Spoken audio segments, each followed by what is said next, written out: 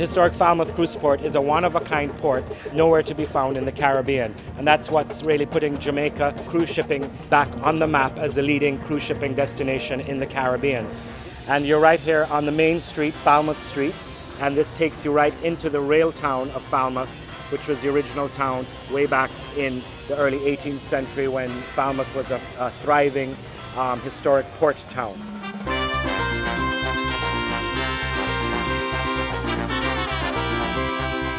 Right here on the port, you'll see that we have the historic trolley that takes people into the town of Falmouth, visiting the historic districts that has made Falmouth a very famous port town from the early 18th century. In addition, we have the horse and carriage, bringing them back again into the early 18th century, taking them out into the historic district and doing those kind of tours as well. Right here also, the amount of shops that you've seen when you come off, we have international jewelers to local duty-free merchants to an abundance of one-of-a-kind stores that all the passengers can feel free to browse.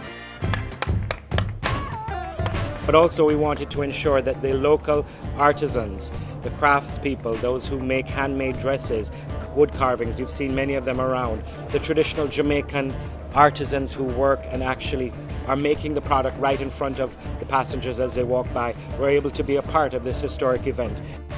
Falmouth is centrally located, so it's a great part of the island to venture into, further west into Montego Bay or east into Ocherius, two other big tourist destinations here on the island. It's so important to visit outside of the port to see what's offered. The famous Duns River Falls in Ocherius, swimming with the dolphins in Negril or Montego Bay. Chukka Adventure Tours gives a great big package of off-terrain excursions.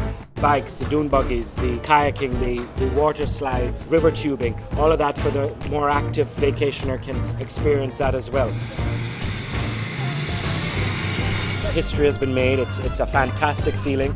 The pride we feel for having such a one-of-a-kind port that's seen nowhere else in the Caribbean, and of course bringing more business to Jamaica, and of course being able to have world's largest ship dock right here in Falmouth.